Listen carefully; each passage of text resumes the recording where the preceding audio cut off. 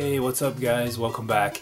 So that little rascal, Megadan29, he left a comment saying, hey, you're pretty good at NES games, Will.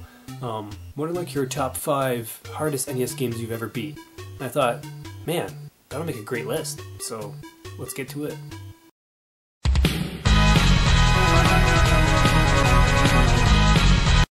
With the NES being my favorite system of all time, it'll come to no surprise that I've sunk in more time into this machine than most folks have.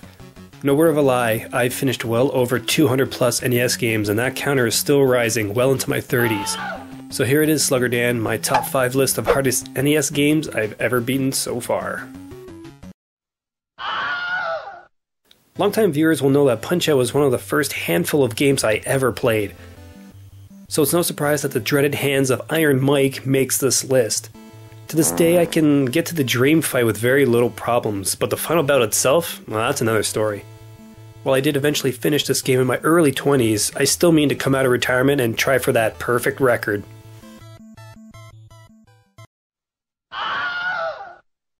The Adventures of Bayou Billy. Surprised to see this one? Don't be. Our Cajun comrade is up to his neck in gator soup, and it's a slog to get through. Whether it's the constant counter-punching enemies of the beat-em-up levels, or the placement of various hazards you can crash into in the Jeep stages, Bayou Billy took me near a full week to put together a winning run. I nearly did the dance of joy when I finished off Gordon and his lackeys. Suffice it to say, stick with the Famicom version called Mad City, as that version is way easier. My buddy Nefarious West did a fantastic video comparing both the Famicom and the NES versions of Bayou Billy, so check that one out. Master Higgins' first island romp took me close to half a day to beat, and thank God this game had a continue code because that was the only way I could finish it.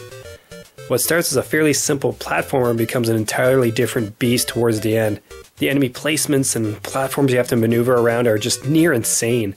The difficulty cranks up even more if you don't have that stupid tomahawk. Surviving this game is like a badge of honor, and I'm glad to never beat this game again.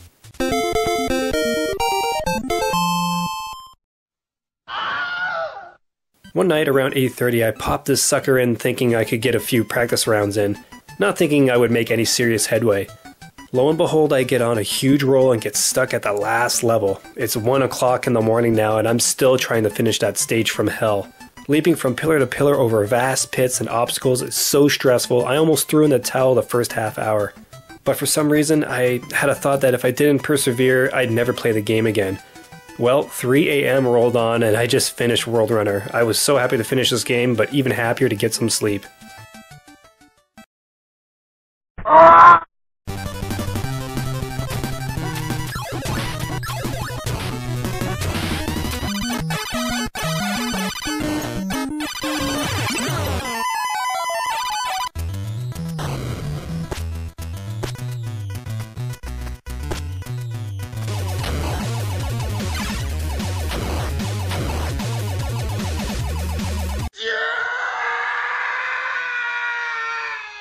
Surprised, are you?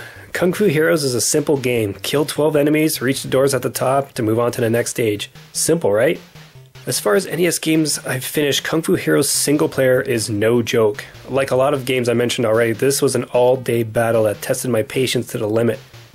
Getting that 12 enemy count when you're avoiding large dragons and Unigon demons as well as traps is easier said than done.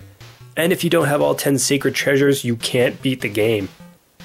By the time I had finished Kung Fu Heroes, I swore I would never touch this game again. It's fun, it's good, it's a great 2-player game, but single player, no way.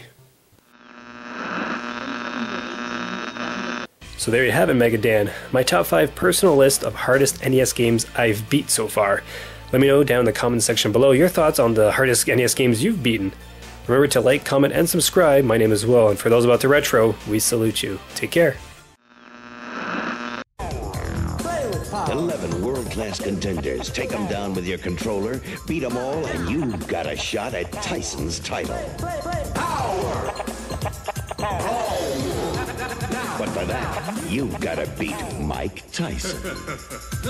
Mike Tyson's Punch-Out from Nintendo. Now you're playing with power.